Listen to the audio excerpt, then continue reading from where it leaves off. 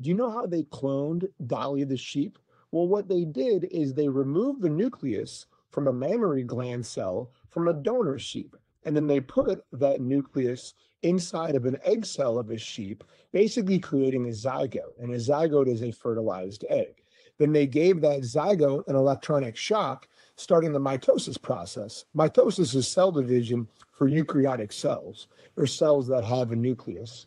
And then basically Dolly started growing into a sheep. Why is Dolly so famous? Well, she's the first mammal that was ever cloned through the somatic cell cloning process, which basically means that they use just a regular sheep cell to make another sheep, to make a clone. This was done in 1996 in Scotland by the Rosalind Institute, which is a bioresearch institute, and she was named Dolly after Dolly Parton, and you're more than welcome to look up why they named her Dolly. Hope you thought that was interesting.